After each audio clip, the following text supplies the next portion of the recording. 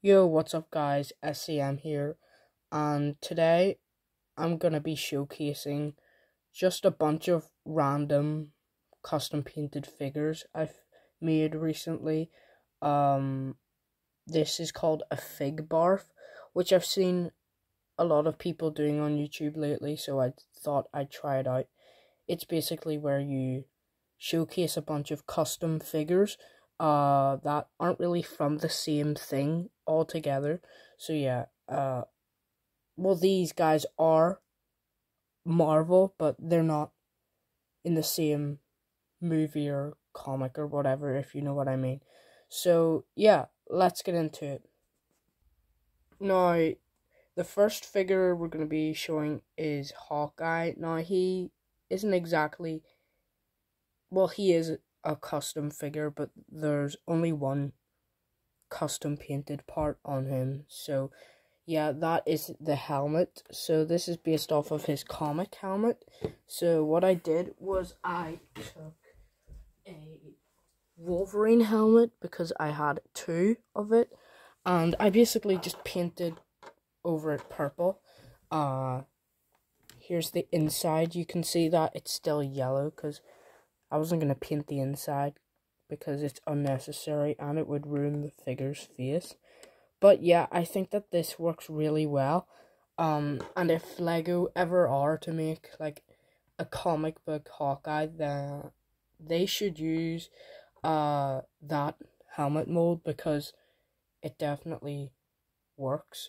And yeah, so nothing much to say about him. Let me just show you the back in case you're curious or something. Yeah. Yeah, I'm pretty proud of how this turned out. So yeah, let's move on to the next figure. Okay, so I had to remove all the other figures in the background because my camera wouldn't focus on this figure. So yeah. Now this figure isn't exactly a new custom.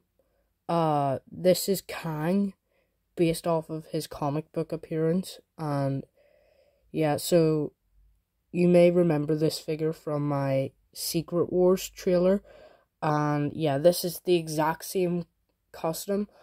All I did was change the face, but you know, I thought that this would be a good video to actually give you a better look at the figure. But yeah, I also did make a slight adjustment to the face, but it's pretty much the same as before. He's got some nice detailing on the arms. I'm really proud of how that turned out. The arms were really hard to do. So yeah, he's using the same helmet as I used on my Ant-Man and the Wasp Quantumania Kang figure.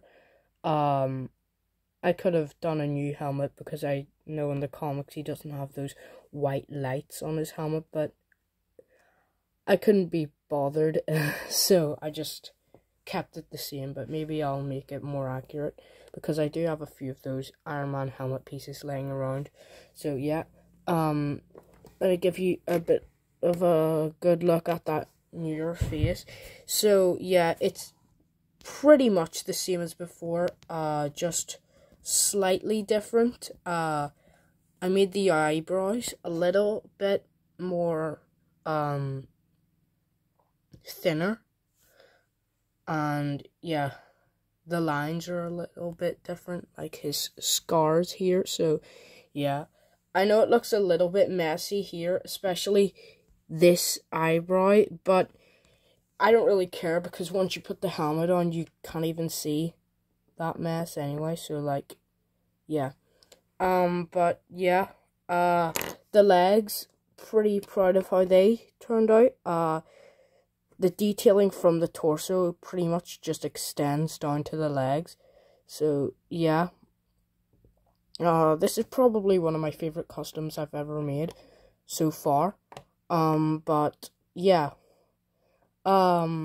he is very different to my Quantumania Kang. Obviously he's not as detailed, but yeah, I do think he is very accurate to the comics. So yeah, anyways, let's move on to the next figure. Okay, so next up we have Rama Tut, who is a variant of Kang. Now, I'm not the proudest of this figure. It could have looked a lot better. But yeah, I think it looks pretty good for the most part. So the helmet I used was from the Crystal King. Oh no. Yeah, the Crystal King from Nexo Knights. Nexo Knights Geminized. And yeah, so I think it looks pretty good. I did some yellow around it because I don't have gold paint and I can't find gold anywhere. So yeah, there's some purple dots on it. Oh, there's a white stain here. From the white paint. Then the head is from Nakia from Black Panther Wakanda Forever. It is a girl's head and you can't see like the eyelashes if I zoom in here on the eyes. But I do think it works for Rama Tut, and I'm not really that bothered by the eyelashes. And it's hard to really tell anyway. You can't really see them once the helmet's on. But yeah. I did some purple on him, I guess, to sort of represent that this is a variant of Kang. I was gonna put some green on here, but I just didn't think it would look good. I actually did do green, but it just didn't look very good, so I just removed it. Yeah, probably the worst custom in this video, but it looks okay, I guess.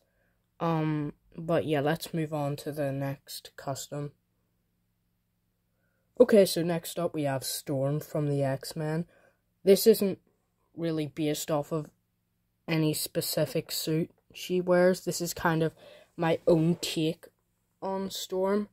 I used the hairpiece from Pixel from Nexo Knights, and yeah, I think it looks really good on her.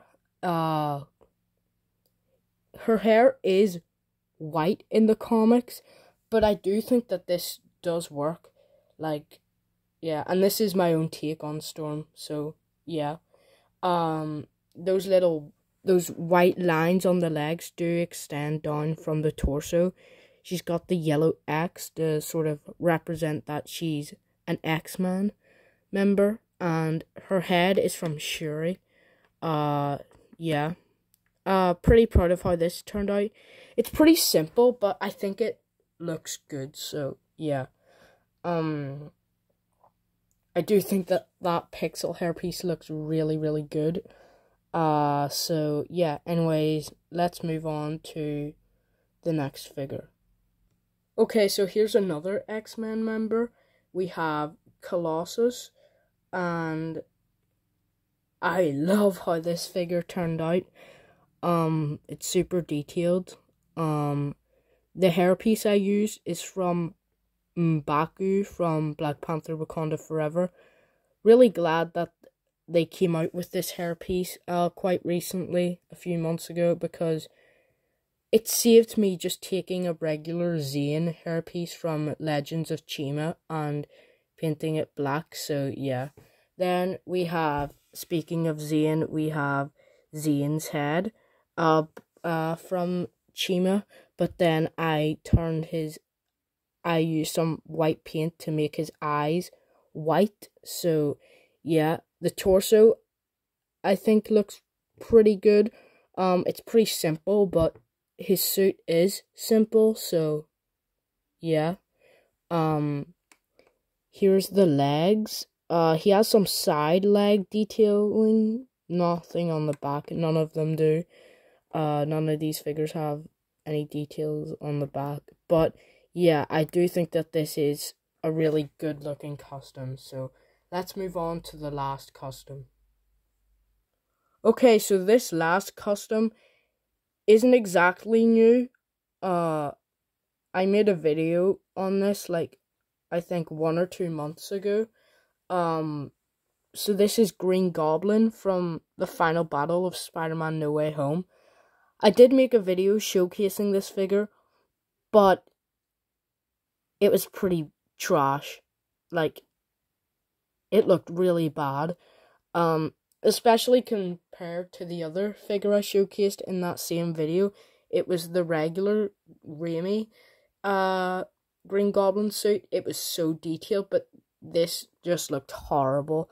And after recording that video, I knew I had to fix it, but I kind of like put it off for a long time, so I only got to making it look good quite recently. But I am super proud of how this turned out. So I just took a regular purple hood, a regular hood, and then painted it purple. I used the head from Loki from the Marvel CMF series, and as an alternative, you can use the Han Solo hairpiece from Doctor Who, and it looks pretty good on Green Goblin. It really looks like Willem Dafoe. And yeah, we've got the scarf here. Yeah, it's the exact same figure, really. Like, I'm using the exact same pieces I used before, but I just made it look better and more accurate, because that other version of that figure that I made a video on, oh gosh, it looked so bad. You can find that video if you want. It's one of my more recent videos, but it looked so bad. But yeah, the pumpkin bomb I used here is from Firestar Toys. It looks just like the tomato bomb from the movie, so yeah, pretty accurate. Yeah, that is the figure. Okay, so that is it for the showcase. I hope you guys like these figures. I'm really proud of how they turned out. So yeah, if you're new to the channel, please make sure to subscribe, and also if you enjoyed the video, please leave a like as well. So yeah, anyways, with all that said, I will see you guys in the next video. Bye.